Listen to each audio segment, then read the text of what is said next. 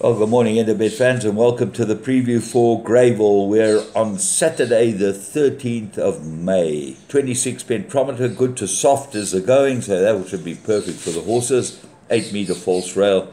That will give the horses on the outside a bit of a problem. As a result, draw is crucial. Let's go into race 1, which is off at 11:10. So early start in this morning, and this is a maiden juvenile plate. For fillies, they go 1,200 meters. I'm going with number 8, Secret Identity. I really like the look of this one's first run. It got completely detached from the field, ran on extremely well. And the talk is this filly can run a bit. So with the draw in her favor, I think she's the one they've all got to beat. Richard Faree gets a ride on her. Maritania and Sweet Julia both got chances in the race.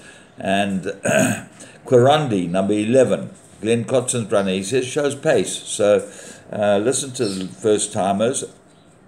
Valley Girl, Doug Campbell says it has ability, and Porto Zante, number 2, there's certainly some talk about that. But I'm going with the Crawford Ricks runner, number 8, Secret Identity. Race 2, 1,200 meter maiden plate. This is not quite as easy. And certainly there are a number of horses that got chances, and they're all at the bottom of the draws. They got the big draws. Kumamori ran a very good first run, and then not quite as good second time, but might improve again. The Golf Bullion mate, number 10. Rafa's Boy, I think he'll run very well here. Looks like a big improver for Gareth Van Zyl. That's number 11. And then have a very close look at 7, Bedtime Story. Richard Faree jumps on this for Doug Campbell. That's always a big plus. You know that when Doug puts Richard Faree on, got to have a big chance. Race 3, maiden plate, and they go 1,900 meters. And the hot favorite here is Indian Ocean, the Johannesburg Raider, number 6 from the Paul Matchett outfit. Very good first run. But if there are any chinks in this one's armor, 2, Fiery Filly certainly looks like the best value in the race, and I'm going to back her each way. I think she's the each way bet of the race. Race 3, Pinnacle, they go 1,600 meters, and the most interesting race. I'm going to go with Do It Again because I think that he's the best weighted in the race. He's probably the best horse in the race, and he really runs well fresh, so, and he's head of the speed rating. So Do It Again. Richard Faree could start off with 3 or 4 winners in the first 3 races, so have a very close look at that. And Union Square, well, he's got packed with class, this horse, and he hasn't really shown what he's able to do, but this is a good operation for him, good race for him, and he looks like a big danger. Race 5, merit rated handicap fillies and mares. And I'm going strongly with number 7, Lily Bell. I think she's absolutely ready, this filly. I know the problem is that this might be second run, but that was a couple of months ago. So basically that shouldn't affect her at all. She looks like a very nice each-way chance at 7-1. Rocky Reef's got very good form, but second run, will it improve? That's the question. That's number 1. Catla Summer shows pace. Let's Not Linger's got some form. And Aquasulis might be the big danger, because the interesting thing is Rachel now rides the Aquasulis.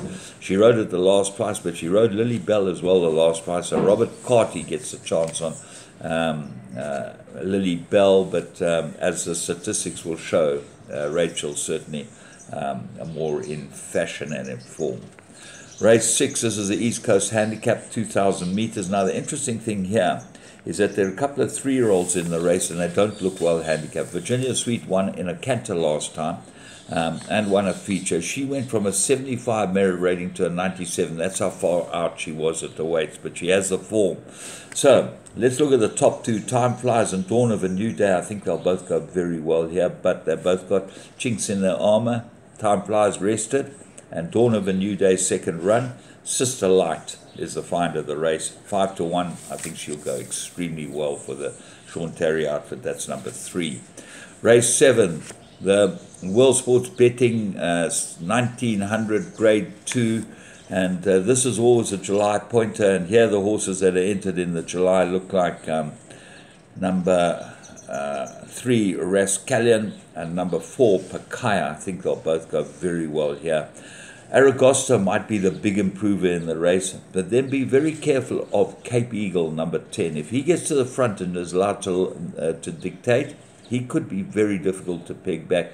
Nice, big, strong galloper, son of Vercingetorix. He's only found himself lately, and he's got 52 on his back. Hard horse to beat. Quasi for sure's got to give him 4 kilos, number 9. He is your favorite, and he should go well too. Litigation, well, he's one of my old favorites. Race 8, Pinnacle, 1200. I'm going strongly with number 4, Strawberry Bear. The way it won last time was very, very impressive. He really did win a good race, and if he just carries on like that, he will go really well here. I think Vasim's a good outsider worth putting in. And Back to Black, the 2 Lafferty runners, I think will go very well here. Back to Black, 1 from 1, that's number 6. Expect him to be in the shake-up. Doesn't stop there. After the Rain's the front runner. Tread Swiftly, very good win last time. And then Good Traveller. He might bounce back as well, so it's quite a difficult race. Race 8. Race 9. Mary rated 81, they go 1400 meters, and I'm going with a number 10, Ponte Pietra. This was given no chance last time. Came from the clouds, and if it just gets into the race a bit better this time, he'll be very, very hard to beat. The trouble is that he does come back in trip, and he's got draw 10 to overcome. So what are the dangers? Parmenian, number 4, I think will go well with the Garth Fuller outfit. Captain of Green, ignore his last start completely. That was too far for it. And Adabar, good front runner, should go well here. Kingdom of Heaven, you've got to ignore its last, it might improve too. Race 10, Fillies and Mares, 1400 meters, and this is a very, very difficult race to finish off with. So you've got to have a look at Dance My Lord, went up 8 points for winning last time, ahead of the speed rating. I think he'll go well. Just Be Nice, got great form from the Candace Dawson operation, comes down from Johannesburg. And Kanabi, other lady trainer, Wendy Whitehead, should go really well here. Morgan Le Fay seems better on the poly, and then the one at 16 to 1, which I might throw into everything, is a little bit naughty, which did run a very good race last time. So from me, James Goodman, it's a very interesting day's racing and really good racing. Hope you have a good one.